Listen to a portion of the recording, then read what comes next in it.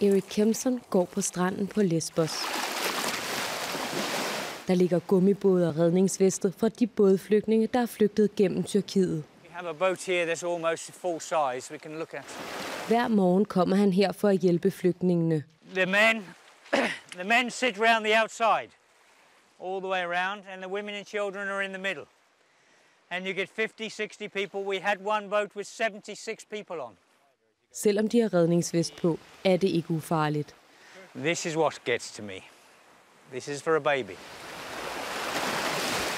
Hang on. I can see it right on the side now. It's definitely going to the left.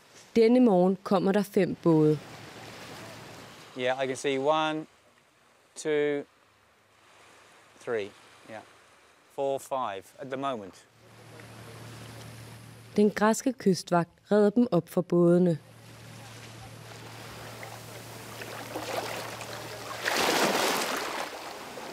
De flygtninge, der kommer i land på stranden her, skulle indtil for 2 uger siden gå alle 60 kilometer til den store by Mytilini for at blive registreret.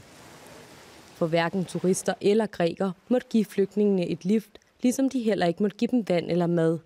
Den lov er blevet lavet om, så nu sørger Læger uden grænser for, at flygtningene bliver kørt i busser hen til flygtningelejrene. Here's the entrance of the camp. Julia Kurafa viser rundt i flygtningelejren Karatepe. The garbage is everywhere. Nobody cleans the place. And also there are very few taps for water. Like only 5 taps in all this camp. Og det er ikke mange vandhaner til de omkring 3.000 mennesker, der bor i lejren. And there are only 18 to 20 toilets. Og manglen på toiletter mærker John Horror og hans familie. It's so simple thing in life. Toilets. There is women. They can't go anywhere. They are going in this wares. It's so hard to us.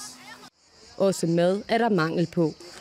They are given food 3 times a day, but the food is not enough because for breakfast they give 1 piece of bread for the whole family. De fleste, der kommer til Lesbos, er flygtet fra Syrien. Airplane was killing the people. I had seen people dying our house. They found. Every day, almost 1,000 people are arriving at the island, and the Greek authorities and the Greek states cannot cope with this. It's a European problem, and the people from the European Union and the member states should understand.